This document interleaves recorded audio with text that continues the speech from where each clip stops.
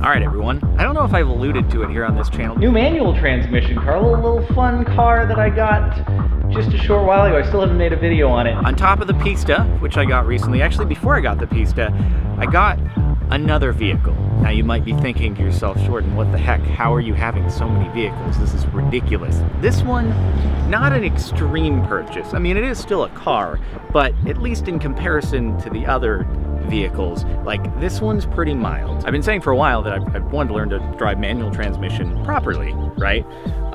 So that if I was ever interested in, say, a Carrera GT, 2005, 2006 Ford GT, that wouldn't be the car I'm learning on, because that's a little bit scary. So I got some training wheels. Allow me to present to you my new to me 2015 Ford Fiesta ST manual.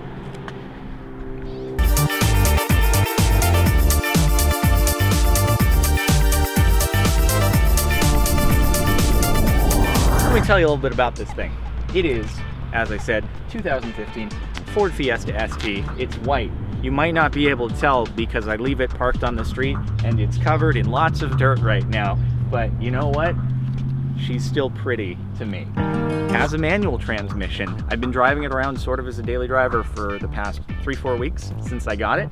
And I'll tell you, LA traffic is a great way to really quickly get acclimated with manual transmission, because when it comes to manual transmission, the hard part is not when you're actually moving, it's kind of the stop and go, which is the unfun part. But if you can master stop and go, you're kind of there, other than rev matching at least. So I feel actually fairly comfortable with manual transmission versus when I was learning in the Mustang like a year or so back. It only becomes a little bit of an issue when you're crawling up a hill, which actually happens every now and again here, especially when I'm leaving my gym parking lot. It's construction, they're doing some stuff on the street, and it is a little crawl up this steep hill, and it's so obnoxious, but I'll tell you, if you can do that, you can do pretty much anything. Anyway, let me give you the run through of this beautiful, beautiful vehicle. Check it out. Black cloth interior with the white contrast. It has contrast stitching. Not even the GT had contrast stitching from the factory. I had to add that after the fact. It's got these really nice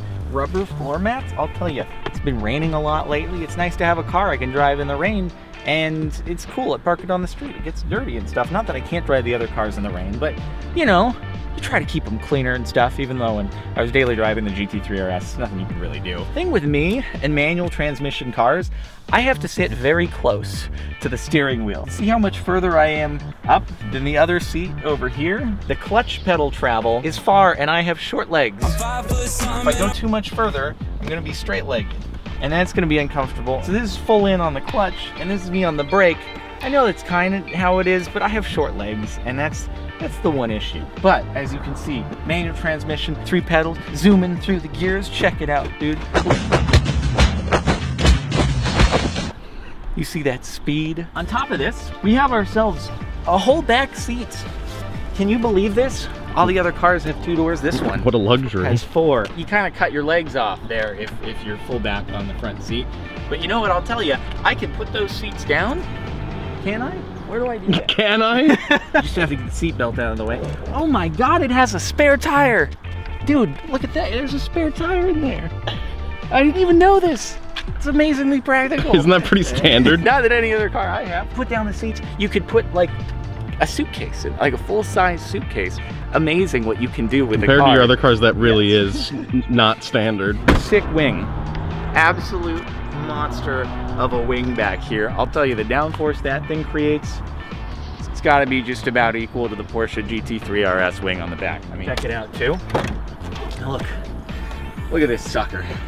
I throw groceries into that. I can go to the grocery store, park in any spot, not having to worry about are there cars next to me on either side, and then I can put the groceries in. Let me show you the absolute beast of performance features this thing has. First off, you can draw smiley faces on the back. That is a very, very important thing to be able to do with any car. The previous owner of this thing obviously really cared about it. It only has 22,000 miles, which is nothing for a daily driver kind of car like this. I had to look up this exhaust system because I wanted to make sure that he didn't do anything that was gonna hurt the smogging. So I had to look this up. This is a $500 exhaust kit that the previous owner put on this car. $500 exhaust kit. It's pretty cool. We'll turn it on and hopefully not bother the people in these houses too much. But it's like, I turned this thing on when I was test driving it at the dealership, and I was like, freaking fancy system, dude. This is a proportion of the cost of the car. This would be like me spending $5,000 on an exhaust system for the GT3 RS, $10,000 for like Pista or something. Like, dude went all out. He also, assuming it could be a sheep, would you look at the fake center lock wheels that I have here on the car? This is performance at its absolute best. That's my phone. My alarm going off. I mean, you'd think they were real. They've got carbon fiber little bits there on the interior, dude. These are actually nice looking wheels, I'm not gonna lie. But yeah, you pop this sucker off here, dude, from one of these tabs, and you have lugs underneath. But it looks cool, right? Center locks look cool.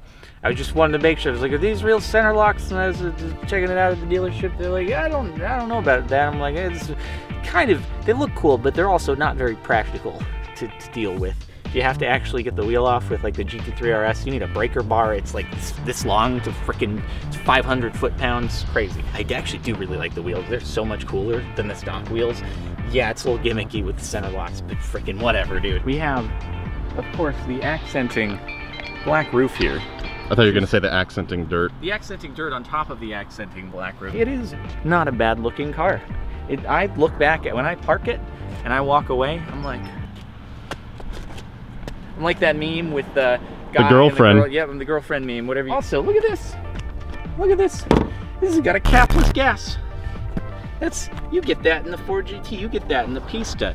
I didn't even know that was an option. You get that. That's some race stuff right there, dude. How fancy are we? Capless, center locks. Catch me at the track. So let me get into a couple well, quirky bits about this thing though. So slight part of what I want to learn in driving a manual transmission car is heel-toe rev matching. Obviously important if you're going to do exciting, spirited canyon drives, track driving, that sort of stuff. If you're not familiar with what heel-toe rev matching is, the idea is when you're downshifting the car from, let's say we want to go from third to second, we're on kind of a tight canyon road.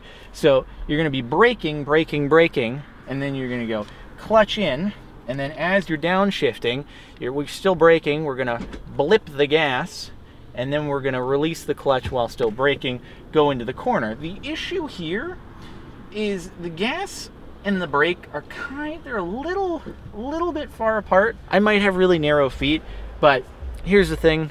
I've driven a 911 manual before at the Porsche Experience Center. I had no issue with the gas and the brake placement for heel-toe shifting.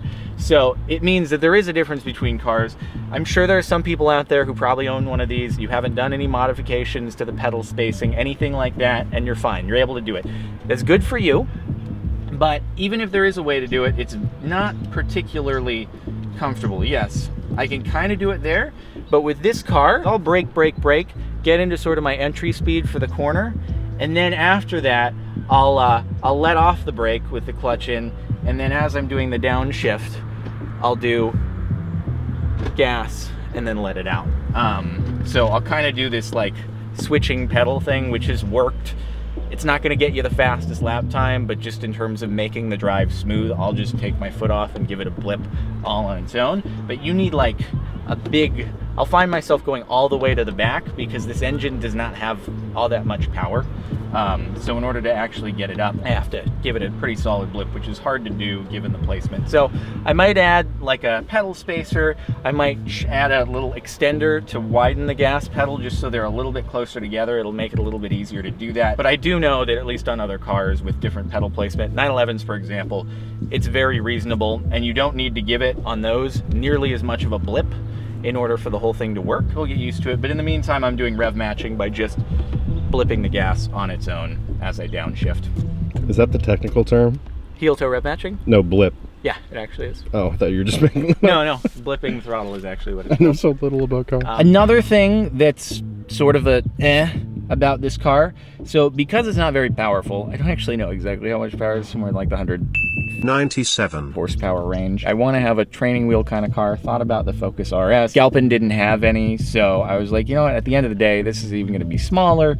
It'll be better training wheels probably. It's got a much more fine bite point, less power, which means you have to fine tune it more and you're actually better practiced at engaging the clutch on a car that's less powerful. So because it's less powerful, it has a massive first gear. That means that by the time I'm at like 15 miles an hour or like 12 miles an hour, we're up in like the 4,000, 4,500 rev range. And then the ratio between first and second is like gigantic. First is probably double that of second. So I'm in first over here.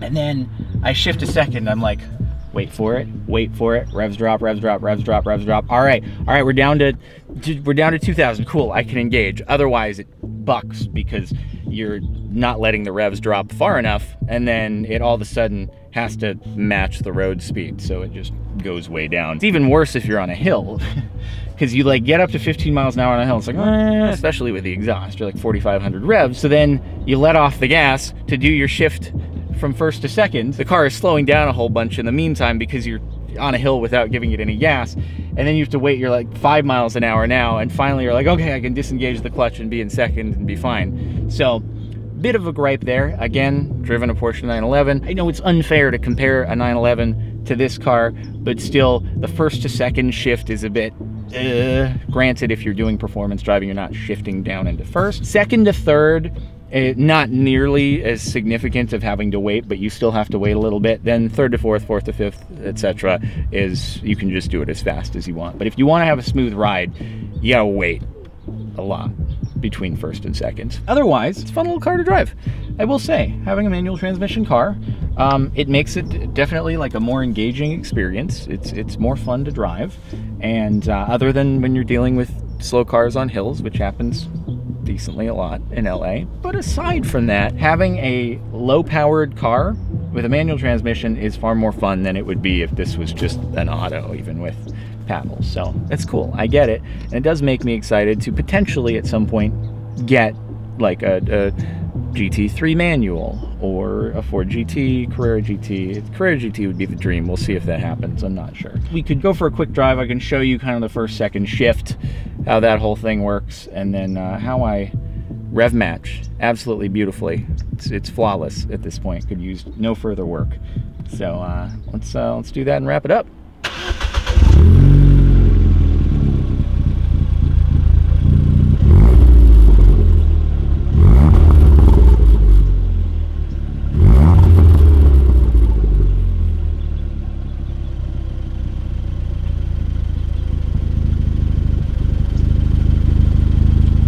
I don't want to go too loud and be obnoxious to the people in the house.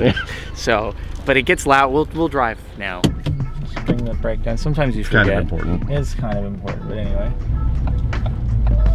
So, here it's like, right, we approach a stop. We're going to go into first, and now I'm going to take off in first, and then I'm going to go into second. I have to wait, and now I can engage smoothly. It's just a little bit longer wait time than I think you have to do in other cars, but it's nothing detrimental. It just can be a little bit wonky when you're going up a hill, which we'll be doing shortly. But otherwise, I mean, the suspension is actually, it's pretty firm in this, which I like. It's a little bouncy for the sake of, you know, holding the camera and trying to film B-roll, but for actually driving around and giving it a sporty experience, it's kind of nice. It does torque steer like very, very, very easily. It doesn't have amazing grip by any means. Like if I give it just a little bit too much gas for its grip to handle, you can start feeling it like pull due to the front wheel drive torque steering not having a bunch of grip. That said, this obviously isn't a car that you would expect to compete with the other ones that I'm more used to driving. So it's kind of unfair coming from what I usually am driving versus this thing, but at the same time I do think it gives you probably a better, more fine-tuned experience of driving a manual transmission that makes you more ready for other cars down the road. So now we're about to go up a hill, and this will kind of show what I'm talking about with having to really wait for the revs to drop before I can engage second without it being all clunky and jerky. So it's like, all right, up a hill, like 4K, go second, wait, and now finally we can engage. That's probably my only real gripe with the thing so far, is the amount of time that you have to like wait for the revs to drop just in those two gears. But those are the gears that I find myself using most often because of how stop and go LA traffic is, and the fact that I live around kind of a hilly area. But it'll prepare me for anything. And a car like a Carrera GT, for example, might take some getting used to, because I know with that one, you actually can't feed in any gas before you fully let off the clutch. So I'll drive. Fortunately, I actually have a couple friends who have them, and they've offered to let me drive it. I'm like, you know, we'll wait until I'm like super comfortable, and then I'll take you up on that offer. Anyway, here, check it out. I'm gonna do my brake, and then I let off the brake, and then give it some gas, and then go into second there. That's my fake heel toe rev matching, or just rev matching, I should say, because I'm not actually doing a perfectly valid technique. It's just not great for like performance driving. All right, so now more steep hill. First gear, bouncy, and then wait for it, then engage, and then it's still a little bit jumpy, but then I'm like back down to 5 miles an hour.